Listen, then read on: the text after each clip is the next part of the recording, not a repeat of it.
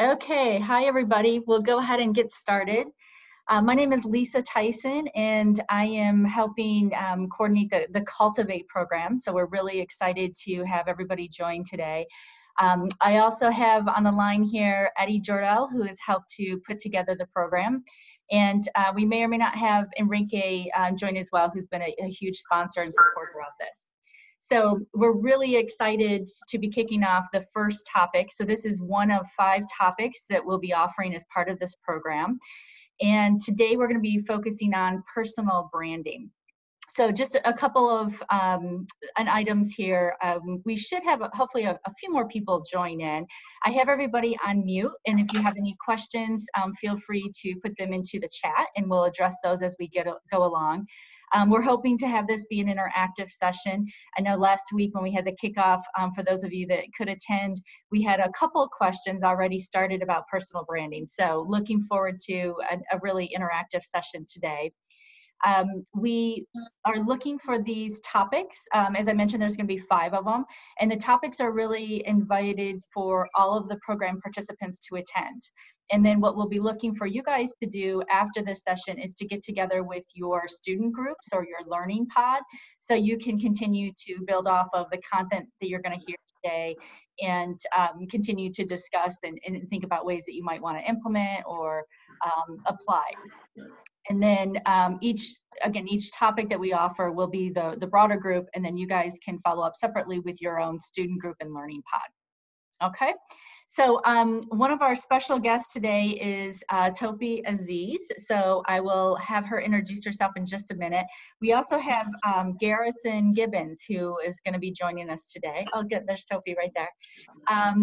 Garrison, I don't see on the line yet. Just wanted to make sure I'm not missing him. Okay. All right. So we'll continue. We'll start, and then hopefully he'll be joining us as well. But just really quickly, as far as my background is concerned, I've had a career in HR, primarily working in the healthcare industry and life sciences. Worked for smaller companies and bigger companies. I liked the talent management space, as well as being an HR business partner. And about 2 years ago, I decided to leave the corporate world, if you will, and go out on my own to start a company called Select Performance. I do a combination of executive coaching, and then I work with small to mid-sized companies for their specific HR needs. So really enjoying the work that I'm doing. I'm really passionate about HR, and this is a great opportunity. I loved joining up with both Eddie and Enrique so that we could offer this program and help to continue to provide development opportunities and learning for the future HR professionals. So with that, let me turn it over to Topi. If you can go ahead and introduce yourself, and then we can start with that. Oh, wait a second. Let me just, I thought I had you. Okay, can you hear me? Yes, Okay, hi everyone. So my name is Temi Tokwe Aziz, but the easiest way to just call me is Temi. Temi is fine, or T is fine. I'm currently the Global Director for People and Culture with PEG Africa. I have over 14 years plus experience within the HR field, balancing it both with consulting as well as in the industry. And basically my career revolves around the entire facets of HR. Mentoring, coaching are things that are not new to me. I'm a certified coach, and I also deliver lots of mentoring, coaching, corporate programs for my offices and set those up. And I think this is a wonderful setup you have here, and hoping that I can contribute to the best of my knowledge what it is you want to know with regards to personal branding, which I would share once we kick off with the questions regarding my experience and how personal branding has helped me to get to where I am and who I am today. Okay, great, thank you. I don't see Garrison yet, so why don't we go ahead and have you start with some of your insights on personal branding. And the other thing, because personal branding, there's a lot more of it that you see, today. So if you can, maybe Toby, just start off with kind of how you would define personal branding and kind of the scope that you would be providing some insights for us today. Okay. To make it as simple and as clear as possible, for me, personal branding from an individual perspective has to do with your skills, your capabilities, things that are unique to you as an individual. Not necessarily if you put your name together, put your first name and last name together and design a logo, and then you say that that's your personal brand, or you have a jingle attached to that, or you have a website. No, that isn't my definition of a personal brand. A personal brand is what stands you out from everybody else. Why is it that people come to you for certain things and not to others who are your colleagues or who are your sphere? So, and whether you like it or not, everybody has a personal brand. Because if you go on Google right now and type your name, I'm pretty sure one information or the other will come out, whether it's social media related in terms of Facebook or trips you've had or pictures, whatever the case might be. What is important is that we all leave footprints, and those footprints define our personal brand in the terms of who we are and how people perceive us to be. So basically, what do you offer as a human being? So that's the way I see personal brand. What is unique to you as an individual? Okay, perfect. That's great. So tell us a little bit more about how you've used personal branding and maybe some key lessons learned. So one of the great things about building a personal brand, like I mentioned, is it helps to differentiate you from everybody else. I wouldn't want to use the word sharp, like the diamond in the rough, but the thing is that you just stand out. And this is something that I decided to develop from the very beginning of my career. From the very first moment before I started my career, I told myself that whatever job I was going to get, if three conditions must be met. One, within a 2-year period, I must either get a promotion, either get an increase in salary, or get a job title change.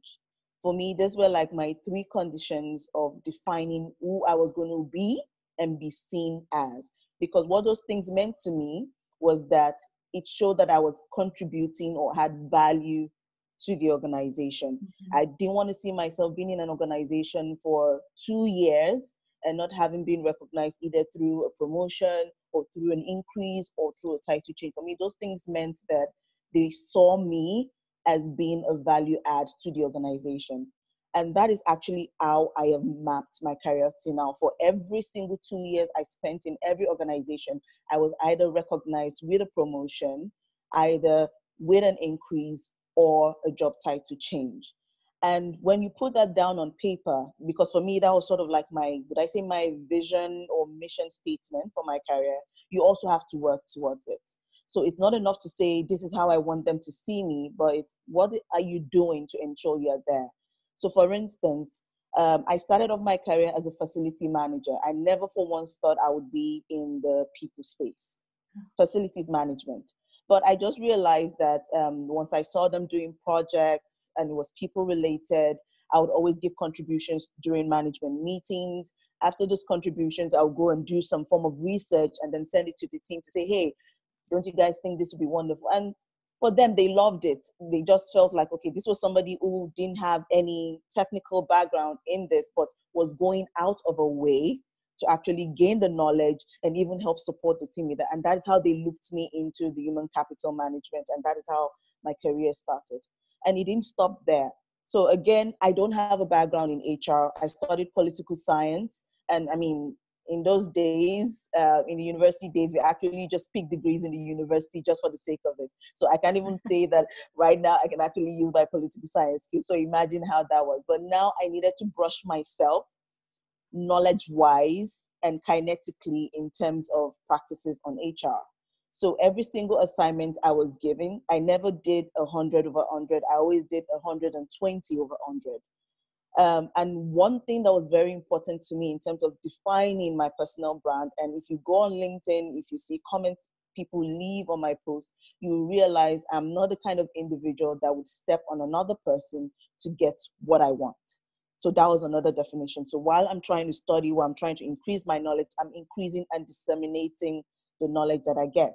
So that was one of the few things that started helping me build the kind of person they saw me to be.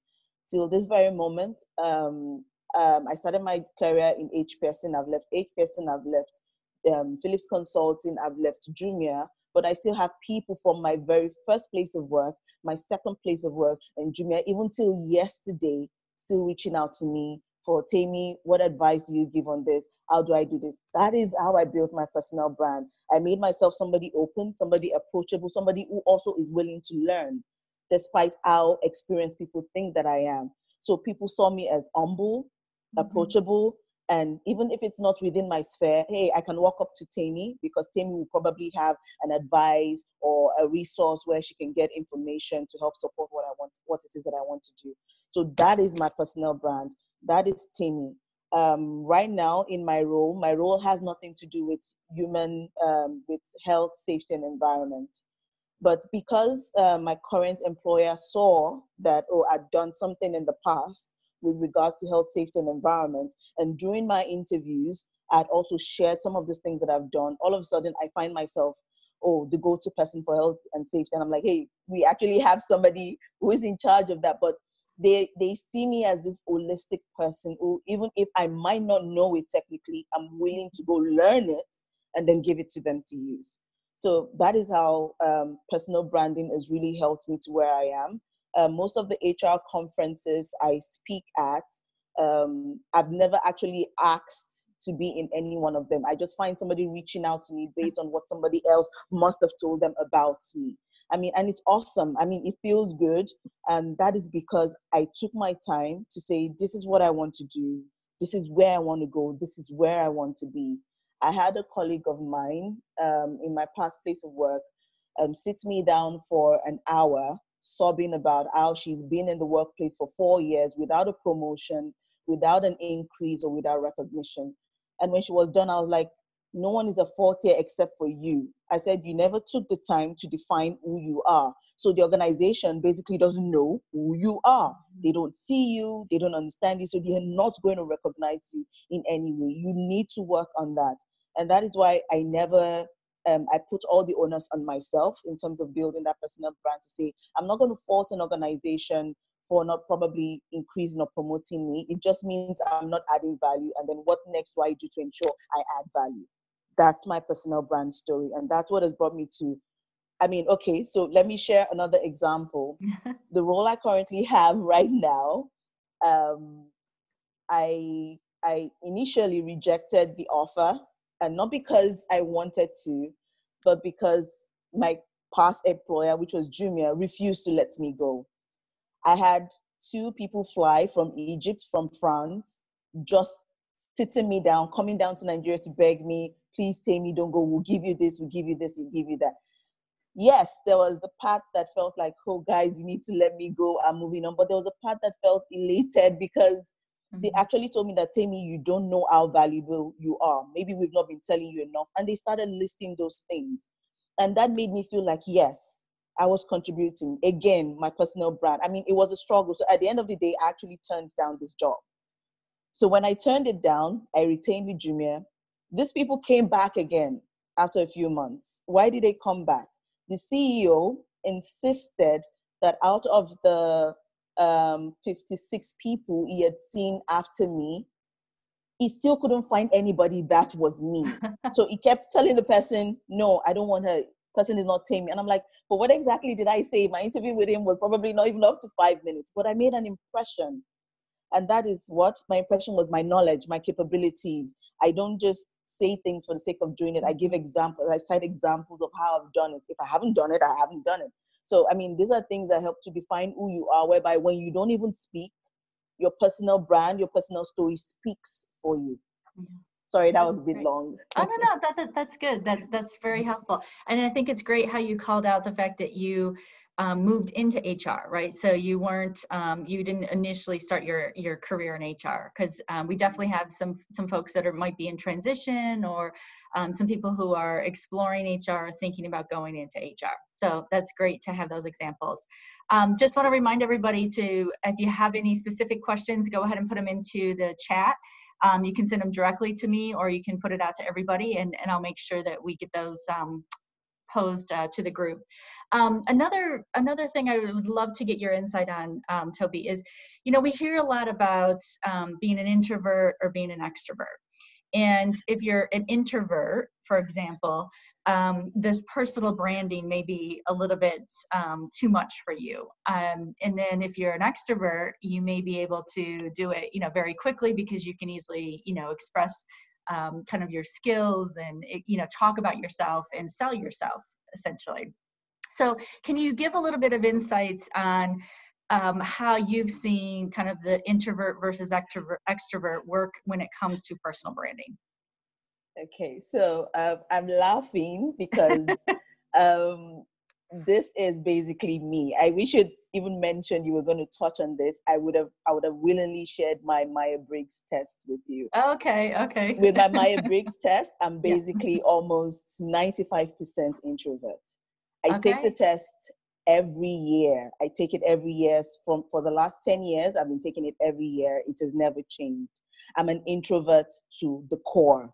So, but people never tend to believe that I am, because they're like, you're speaking at conferences where there are 3,000 people. You're facilitating courses. I used to facilitate courses when I was managing L&D. Oh, we lost you there. I mean, you're mentoring Oh, there, people, you're you're back coaching now. people, Okay. you're out there. I'm doing this right now. How does an introvert, oh, okay, how does an introvert actually do that? Like, nobody believes me. So only people very close to me know that I'm actually fully an introvert. So one of the things about introversy or extroversy with regards to building your personal brand is, and this one is the foundation of any I facilitate on, or any single time I have to go to a conference, I tell them the first most important thing is know yourself. So a lot of people are not aware of self. They're more aware of others and how others treat them and how this is impacting on them, rather than you. Who are you as an individual, and how do you then relate to others based on who you are? I got to know and be more self-aware. So I knew I was the kind of introversy I'm talking about, my children, I have two girls. The little one is 5 years old, and she once told a friend of mine who was like, hey, your mom should be home right now. Why don't I take you guys home so you can keep her company? Guess what she said? She said, my mom doesn't like to be around people. She likes to be left alone. I mean, it's that bad. My 5-year-old knows that I like to be alone. But yet, I'm actually managing 8 people and culture and HSC for 12 countries. I had over 60 stakeholders. How do you manage stakeholders? By being an introvert. So like I said, most importantly is, do you know who you are?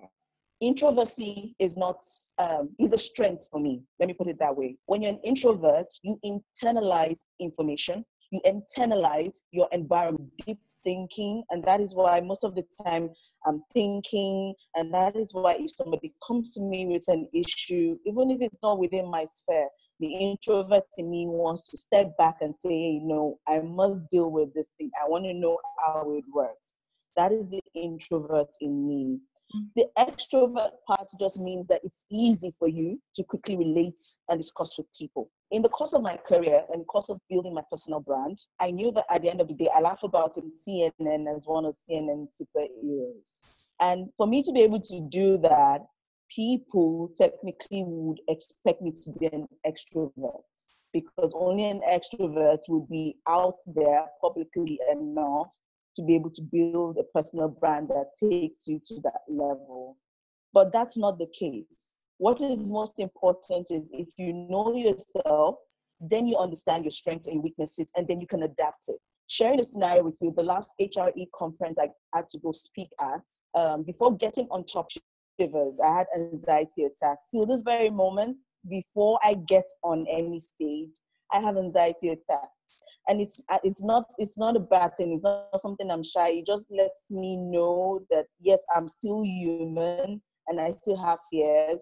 But because I know I have fears, I know that I need to conquer them. And when I got on the podium and I started speaking, because my sister went with me to the conference, and she was like, Tammy, when you got on that podium, you were totally a different person. I didn't know who you were. And I said the secret to that is because I know I prep myself and psychologically tell myself, Tammy, you have to do this because you have this vision in front of you. And for you to achieve this, you need to move out of that fear.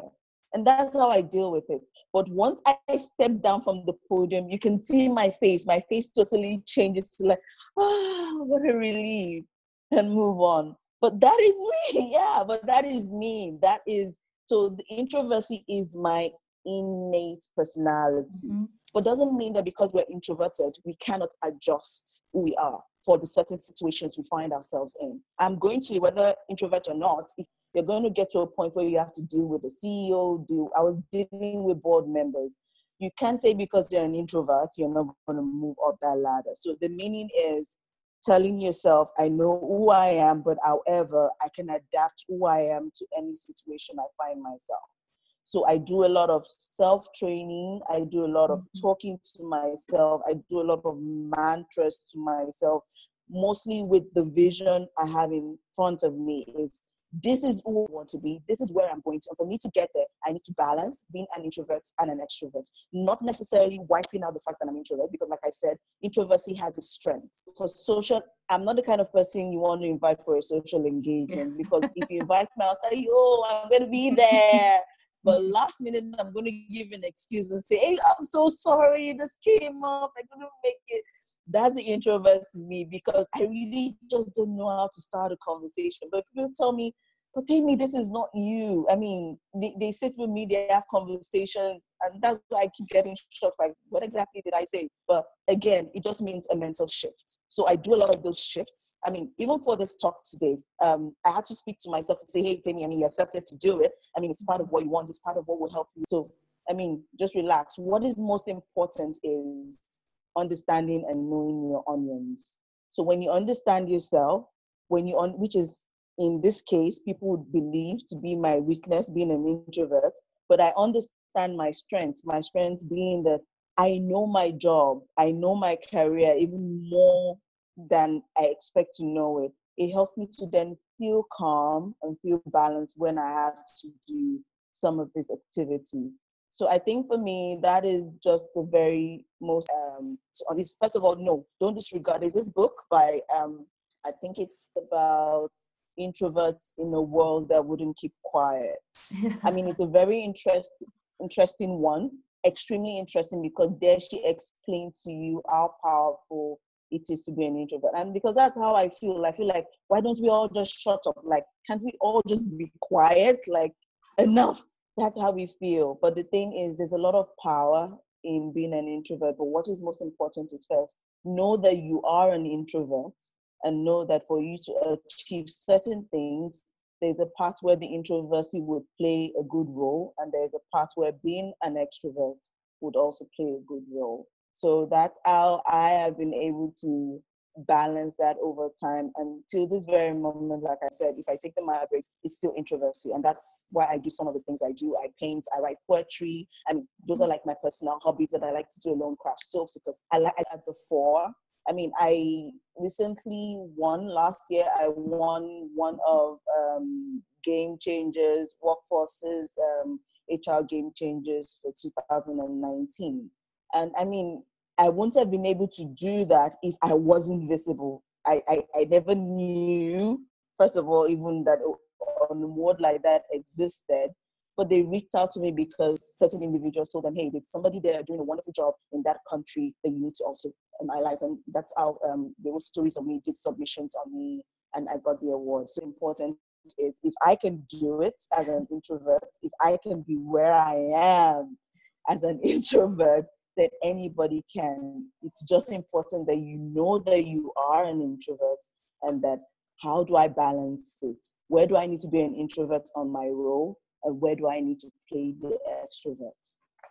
Okay, perfect. Yeah, I would never have guessed so far from what we've seen that you are an introvert. So this is great, and congratulations on your award too.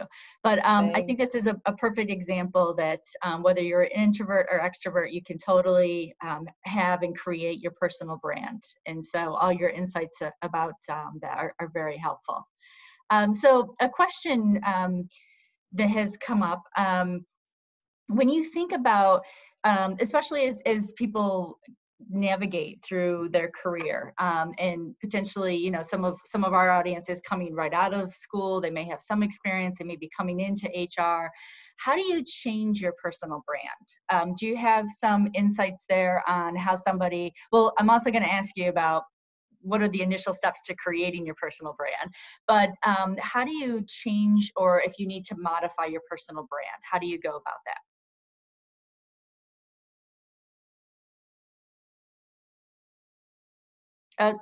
Topi, we can't hear you right now.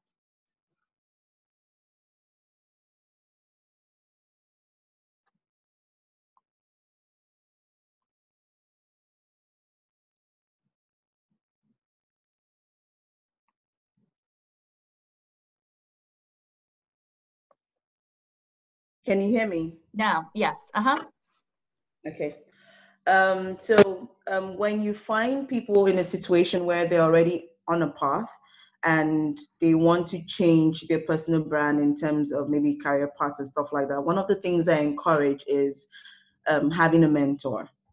It might feel like an overflogged thing, but I mean, it's not overflogged if people are here right now on this program. So meaning that the importance cannot be overly weighed or overly outweighed, because you need somebody to guide you through what they went through to change their brand, because you would always have itches. There would always be challenges. There will always be different individuals. I mean, if I begin to tell you how I went through my transition, I had people that made me cry.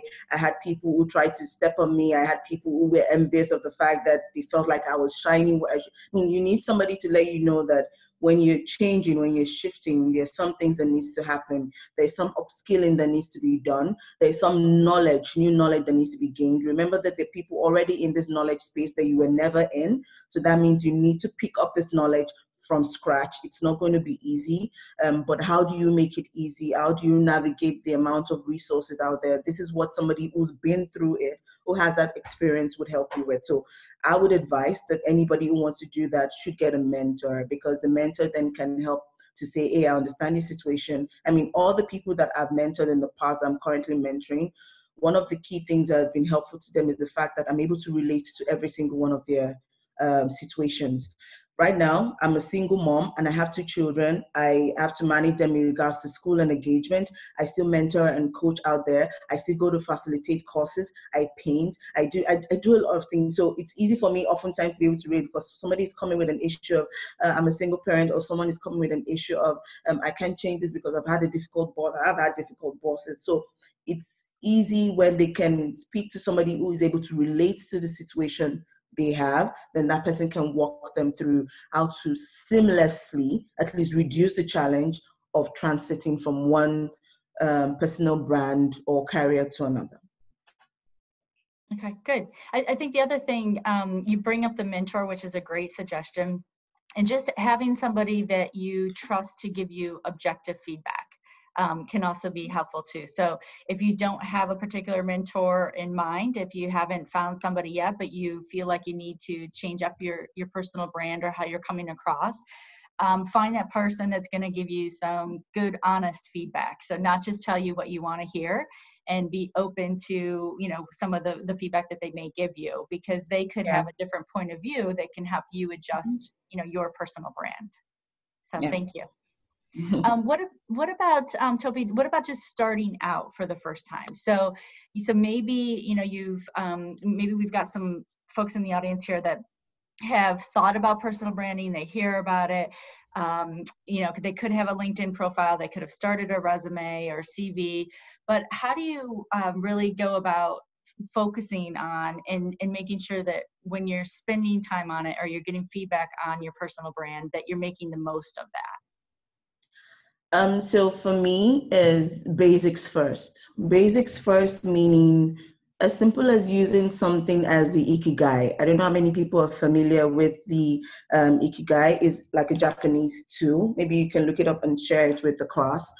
The ikigai says, what are these things that you're passionate about that when you connect them together are either things you love, things you find fun doing, and also something that you can actually get money from and would also impact on others.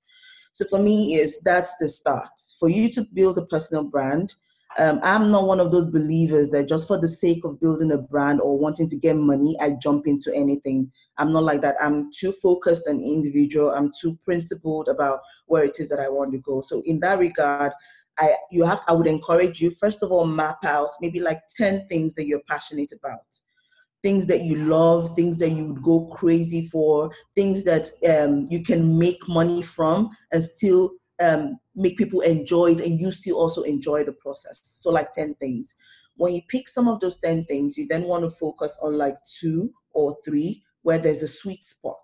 Like I said, if you use the Ikigai, it's very easy because you find some things that are just lost in a certain quadrant, or you find some other things that you see are connected together. So take, for example, HR, the brand I built for myself from the start was, which is why it was easy for me to transit from facilities to HR manager, is because one, I found out that I loved people. I found out that, again, I loved developing people. And I found out in developing people, I could get money from developing people. And in that same way, I could impact people's growth. So even till this very moment, I still consult for some companies and I get paid for it, and I love getting paid for it, and I love doing it, and they love that I'm able to make an impact on them. So I don't know if you understand. So finding a sweet spot, not just something you do but you can't make money from and you get frustrated with, but something you do, you love, it can impact on other people, you can make money from it, would be my best advice. And once you do that, the next thing is to say, you define a mission statement for yourself. And that's what I said. I mean, when I was doing it then, I didn't realize that what I was doing was defining a mission statement for myself. I just knew that I'm stepping into the career for the first time. Hey, what I want for myself is I want to ensure that within a 2-year period, regardless of whatever company I find myself, I must get an increase, I must get a promotion, or I must get a job title change. And with that mission in mind, these are the things that I need to do to get that done. One is every year until this very moment, I commit to either taking a certification every year or I take a course every year. I must do one of that every year, regardless. That's why if you go to my profile, you would see that I have various certifications. And I don't just have them for the sake of having them, again, leading to that sweet spot. I'm a certified knowledge manager, for example. I get money from being a certified knowledge manager because this is something that I can consult on for people. I'm also using it for my business as a person. I'm using it for my company, and I get money from it, and I'm happy doing it. I'm happy sharing knowledge. So these are things you have to commit to. Say, what are the things I'm going to do and put in place to ensure that I'm able to actually achieve this mission statement. In the same vein, I also set out goals. I mean, I do like a whiteboard session every year. While I was still in Nigeria, Ghana is still new to me. I'm trying to set that up. With the whiteboard session, I always set up, we come together and then we set up goals in the 8 using the wheel of life, saying these are the things you want to achieve. Some of the things I do, again, with regards to my personal brand, is what I'm doing right now is either I speak, at least I must do 2 conferences, speak at 2 conferences in a year. I mean, stuff like that. So it might feel like, wow, she's so detailed, but that is why I am where I am today. I'm very principled and I work towards it. I work. The introvert in me probably wouldn't want to, but because I know it's something that I want, I ensure I work towards this. Just basically today we have an HR platform where we share information, and some people were asking questions about, Tammy, hey, what are you doing in your company to engage employees? during this work from home program most people are installing and all. And I listed some things. And in the next minute, I get a personal message where I'm now being invited to come and speak on a virtual global conference just because I made that statement. So again, personal brand. If I didn't know what I knew, if I didn't put it out there and then they didn't go to check my profile, they wouldn't have been able to relate it. So again, so these are things that I feel you need to do, but basic first. What do I love? What do I love that I can get money from and would impact others? Not just myself, but others. That's the sweet spot for me. Out of the 10 things, pick like 2 of them. I love poetry. But poetry for me is not everybody's food and butter. Not everybody understands or love poetry. So while I still write my poetry, it's on the side. It's not something I'm going to kill myself over. I am going to publish my book, but I won't kill myself over. I love painting. I started painting out of managing anxiety and stress. And all of a sudden, I loved it. People came to my house, saw so many paintings, and they started buying it. Because when they say they feel calm, they like it. So now I'm actually setting up my online gallery. So this is something I love and other people love. It's impacting on them positively and I can make money from it. So that's aside my corporate job that I have to do. So this is what it means by finding that sweet spot and giving yourself a mission statement just to help with starting off that career path. Okay, good. Thank you. Maybe springboarding off of this a little bit, we have a question about how do you make employers see your personal values? So how can you incorporate, like you gave some great examples about other things that you like outside of work, like for example, some of the painting you talked about, poetry. If there's other things that people have as part of their kind of core values or things that they're passionate about, how do you try to incorporate that into your brand? So maybe you don't have a specific certificate in it, but you feel very strongly about it, and you've got kind of that work ethic that you know that you can succeed and you can be valuable to an employer. How do you incorporate values into your personal brand then? Okay, so I think I talked about this when I talked about my move from facility management to HR. The thing is, what is visible is what is visible. If it's not visible, nobody's going to know. Like I mentioned, I just realized I knew there was a department somewhere where they were always traveling to one country or the other. During management meetings, they were talking about projects and things they were doing with regards to people, mergers and acquisitions and stuff like that. I just found it very, very interesting. So like I said, and that's the first step. Like I said, first of all, is it something you find interesting? Is it something that you love? Not just for the sake of jumping into it because I want to be visible, but is it something, because at the end of the day, if you jump into it and they start assigning tasks to you and you feel weighed down and like, no, this is not what I wanted to do, then it becomes more of a liability. It has to be something you love. So I heard the project and I loved it. So I went out of my way to get information on some of those topic areas, because the beautiful thing is that I'm pretty sure that most organizations always have meetings, whether it's either town hall meetings or management meetings. You would find yourself one way or the other in the meeting. What is important is you're listening in on that meeting. You're trying to listen for something you enjoy or you like, or someone has said, which might not even be in your field. And then you go do some research and offer this information to the individuals involved.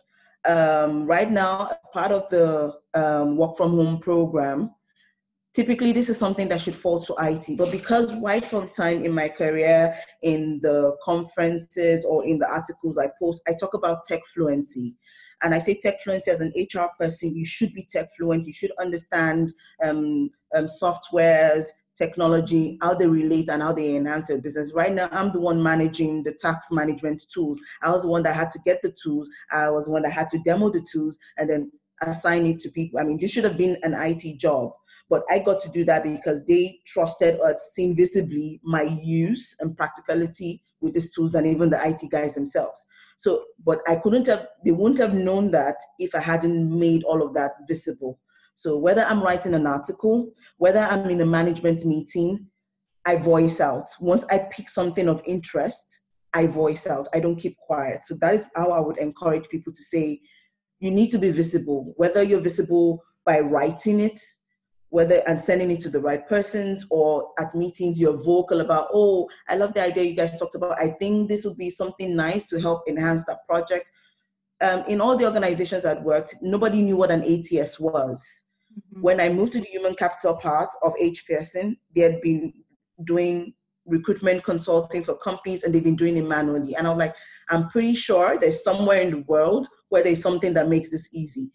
And I went to research it. And when I researched it, I started off with smart recruiters, because at that point in time, it was free. And when I kickstarted with that, they loved the fact that, one, our turnaround time reduced in terms of delivery to clients, the way clients were able to see the candidates from a visual point of view. I mean, it was easy, and they loved it. And before you knew it, they moved us to, my company was happy to move us to paid plan. So again, I gave myself a personal brand. So the personal brand was, Tammy is the kind of person whereby if there's no information anywhere else, I can go to Tammy, she's probably going to find the information. Till this very moment, some people can't search for things appropriately on Google. And when I do, I find the information. They're like, how are you doing that? I'm like, there's certain tricks you need to learn. These are things that I learned. So I learn and then I teach people. So that's another thing. When you know something, don't keep it to yourself. When you share it with others, others are able to link it back and say, hey, Tammy was the one that actually gave me that information. Or Tammy was the one that actually put me through. So again, you're linking it to the fact that people now know, oh, Tammy is good with this, Tammy is good with that. So someone is going to say, hey, I have somebody down in my team there who knows how to do that. Why don't we call her up? And that's how you begin to have some visibility to your values in terms of what is interesting to you. Okay, good, great advice. And I would, the other piece I would just add too is that, we've heard repeatedly about knowing yourself, right? And being true to yourself. And so if you're in a situation where you want to share or make sure people know your value, or you're trying to get your brand across, find what is going to be comfortable for you. So if it's a type of meeting where you don't feel comfortable raising your hand or speaking up, find alternative ways, email somebody or connect with somebody one-on-one afterwards. So there's different ways to get your, your value across, if you will, and things that are important to you. Okay, we have another question here. Which angle brings the best outcomes for young professionals? Saying I am really good about this specific field within HR, or I have experience from all those different fields within HR. So the idea behind which angle works is, again, in terms of what have you had more experience with? What have you had more successes with? Because I, for instance, I'm all-rounded in HR, but I can still tell you that within HR, there are parts that I run to first than to others. And that's because that's my passion. So for instance, anything learning and development, that will probably be where I raise my hands up first before any other aspect of HR. Then maybe the next thing will be maybe recruitment, because about showcasing which is the right angle is about which one of them have you actually done. Whether the problem with just being a specialist is you limit yourself to growth possibilities, to a wider growth possibilities. If you limit yourself to coming as an L&D specialist, you move to an L&D supervisor, move to L&D manager, you move to L&D director. Hardly are you going to find anybody saying they want to pick an L&D director as the chief of people, sort of, so to speak. So it depends again on what I said, which is your mission. What is it you're trying to achieve? What do you love? What do you want to do? Who do you want to be? Who you want to be defines that. So if, for instance, you want to eventually be a chief of people and you start out as an L&D analyst, you already know that before you get to that middle band, you need to spread your experience across board, because you're going to meet that you're going to move laterally from L&D to maybe performance management, to maybe recruitment, to compensation and benefits, to organizational design and stuff like that. That's because you already have that mission that at the end of the day, I want to be the chief of people. It's fine also if you do want to be a specialist and not a generalist. That way, it's also clear for you what path you should take. So for me, it's first of all, understand what it is that you want to do and become. And you can then pick which one of them will be the right angle to showcase what it is that you have to offer. Yeah, totally agree. The other piece that I would just add to that is, I did do some rotations early in my career to get exposure to an experience in different specialty areas in HR, but I quickly realized that talent management was the specialty that I liked. And so for the course of my career, I would go back and forth between being a talent management specialist and then being an HR generalist. And so depending on the situation I was in, if I was in an HR generalist role, I didn't just focus on my talent management specialist experience because they needed to know that I could be a generalist, you know, my customers and the people that I worked with. But when I was in my talent management specialty area, having the broader generalist experience was helpful and something that I referred to. So my particular path and preference was to go back and forth because I felt I didn't want to get too siloed in a specialist role. And I liked having the generalist experience because I was able to stay closer to the business and work with different people and get different exposures. So totally agree with everything that Topi said. And I think it also just depends on, you know, where you need to specialize. So you can emphasize the specialty depending on how you're talking about your brand, or you can emphasize more of the generalist. But it shouldn't have to be one or the other, because it definitely brings, it's part of you now, and it's your experiences. Yeah. Okay, great. Any other questions? Okay. One thing I also wanted to open it up to, since this is our first session, just seeing if there's any program questions that anybody might have. Hopefully everybody is starting to connect with, you've been active on Slack, and hopefully everybody is starting to connect with your own individual student groups. And as I mentioned at the beginning of this session, what will be kind of the next step is for you guys to kind of congregate virtually and talk through anything that you had as a takeaway from this session, especially as it relates to personal branding. The other thing that you might want to start to tap into and utilize your student group with is to start to put together your own personal brand or run it by some of your peers now. So you can use this opportunity, some new people that you're meeting and connecting with, start to get a feel for how do you put together your personal brand and run it by some of your new colleagues that you're meeting and working with now. So this is a great opportunity to take a test drive with it and get some feedback.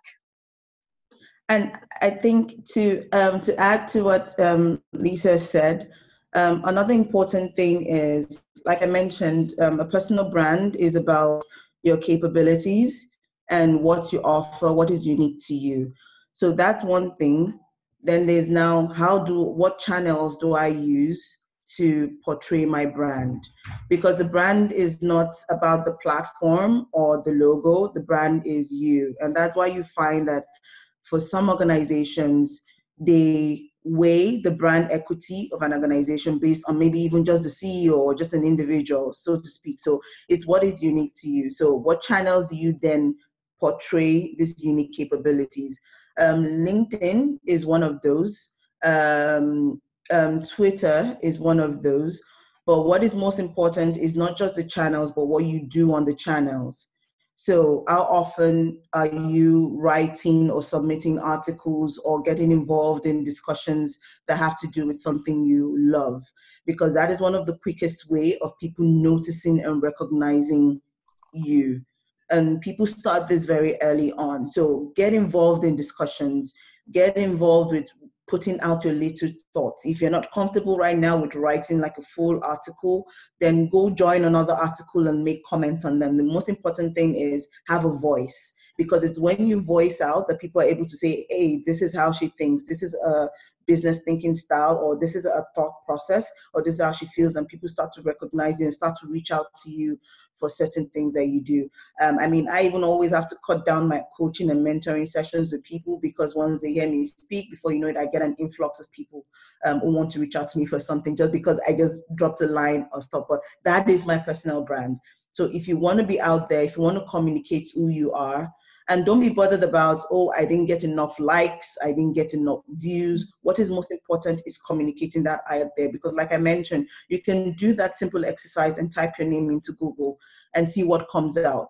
Is what comes out, is it you being at Florida or being on the beach having fun, or is it articles and awards and statements and recognitions coming out? That is how you start to know how the world or how people see you, so to speak. So you can define that by your output, what you put out there. Let it be something you love. Let it be something that even if you're challenged on it, you can easily respond to it. So you should be comfortable basically with it. That was just my final thoughts and takeaway. And most importantly, know yourself. So if you have to take the Maya breaks, understand your personality, then you need to sit down with a mentor or with a coach and tell them, this is who I am. While I love who I am, because for me, it's most important to love yourself, but how do I manage myself vis-a-vis where it is that I want to go? Great advice. Oh, we have another one that just came in, another question. From another perspective, what suggestions would you have for HR professionals working in recruitment for testing whether the candidate is genuine and really fit for the organization, or just has a very well-built personal brand, but artificial and not true? Great question. Because not only in recruiting, but any colleagues you're going to come across too, right? So how do you know if they're real or if they're fake? So I think maybe this is one of the strengths of an introvert. Like I said, an introvert internalizes. And because we internalize, we're a bit more intuitive about certain people, certain environments. So I can pick in 5 minutes. Oftentimes when I'm with someone, I can easily identify and pick who that individual is. However, we don't all have this. So one of the things I would advise is, again, it boils down to knowing yourself first. When you know yourself, you're able to actually know others. And when you know others, you're able to actually pick when they're being true or when they're being untrue. But first of all, you need to know yourself, because when you know yourself, you're better able to manage the conversations you have with people and get them to say things that they normally wouldn't say. Another thing that I wouldn't throw away lightly is reading. Right now, I'm reading The Law of Nature, Robert Greene, I think. And it's basically about understanding human behavior. One of the things I have helped myself with in the past that has maybe endeared people to me is I am not judgmental of people. I don't believe anybody is good or bad. I just believe I need to understand who they are and then navigate my conversations with them. But when I already go with a mindset that this person doesn't look good, doesn't sound good, probably is faking it, already I infuse some form of bias into that conversation. So I just go in with trying to understand why the person thinks the way they're thinking. I mean, it seems like a very complicated process. It's not something anybody's born with. We learn through it. In my organization, for instance, we do culture interviews. How we do culture interviews is we have our values, we have our company values, and we try to ask questions around those values. And when we ask questions, it's not about you defining what those values are, it's about giving us examples of how you actually display those values. And to be honest with you, if you're very observant, you can actually tell if somebody is feeding. And that is, again, by understanding human behavior. Certain gestures, certain eye movements, that's why I don't like to do just voice interviews. Even if it's a video interview, I like to do it because you're able to read certain things. It could be a twitch of an eye. It could be the way the person suddenly adjusts or moves his eye, and you can tell where the person has misstepped. So we do culture interviews to do that. And another thing we do is also run personality tests. Yes, they say that some people might beat the test, but some people actually also confirm, some of these companies confirm that it's quite difficult 100% to beat the test. So meaning you still get something out of this test. So we do tests, we do, another thing we do to help determine if somebody is feeding, which is wonderful, at least in the 2 companies that I initiated it for, is when it's like the last stage of an interview, we invite you over to the organization. You're not expecting it, but you're going to be meeting with certain stakeholders who on the spot will throw problems at you, which you claimed you had solved during your period when you had previous interviews. So right there and there, you're like, they give you actual live, real scenarios of problems they're facing in the company. And like, okay, since you're taking up this role, how would you handle it? On the spot there, you can tell if the person is feeding or not, because you've thrown the person in an actual scenario and the person needs to deal with it. And not necessarily because you're looking for a right and wrong answer, but you're thinking about the thought process and the behaviors, the attitude towards such situations. I'm not expecting the person to know it fully, but I'm expecting to see how do they react to it, what's their behavior towards it, and what's their thinking process towards it. So I think these are some of the ways you can use to actually test. They're not 100% foolproof, and that's why you find a lot of organizations doing a lot of things together, because what is most important for organizations today is character. Character is king. So beyond technical skills, we would always look out for culture fit first than the technical one, because if you have a good attitude, that means you're easily trainable, you're easily lovable, and would pick things faster than somebody who comes in very cocky because technically he knows everything, but would disrupt your culture in the end. So culture fit interviews in relation to your values, having like real problem situations where they come into the organization, how they even react to people when they come to your office is a telltale sign. How they smile, is it tight-lipped, are they uncomfortable? Those are little things that you read and then watch out for. I hope that helps. Yeah, great advice. Especially the more polished somebody is, dig a little deeper with the experiences and examples, right? Sure. Okay, we have one last question here. Any recommendations about personality tests that you've used that you have been happy with the accuracy? With regards to that, that would be DISC. DISC is a wonderful one to use. Why I like DISC is because it not only shows you your personality when you are yourself at home, it shows you what your personality is when you're under pressure, and shows you what your personality is when you're at work. So it gives different instances of how you would fare when you're under pressure, or how you would fare. So for instance, my DISC tells me that I'm a high CS. But when I'm under pressure, I'm a CD. D meaning the domineering part of me comes out. And that's because the dominant person wants to drive for results. So at this point in time, I'm under pressure. So what I want to do is we need to get it done. We need to get it done. But if it's on the normal day, okay, I want to take my time, dotting my I's, dotting my T's, so I'm a CS. So DISC is really very wonderful. Myers-Briggs, a lot of people seem to come back with Myers-Briggs working for them. Why I like Myers-Briggs is from the fun aspect of it, and the fact that it also throws a lot of light into your communication style with junior people, meet with your peers, and then with your bosses. It shows what kind of career. I mean, these are things I wish we had earlier before starting out in a career, because it helps to map you to the right role, so to speak. So it's very broad, it's very wide. I love it just to do on the side. But if you want to fully go full professional, a DISC, I would advise DISC. Okay, great. Okay, last question. We have one more that come in. How can we manage personal brand extroverted that might conflict with the organization brand conservative? So again, there has to be a balance. What I'm doing right now, my organization is a conservative organization. What I'm doing right now is an extroverted exercise. But how does it balance out? It balances out in the fact that whatever I'm sharing here is something similar that I actually do for my organization. So I run what I call, like how you have webcasts, I run what I call pegcasts in the organization. So just to do like group mentoring, like a community where the leaders in the organization are talking and coming to do like interview panels and sharing experiences.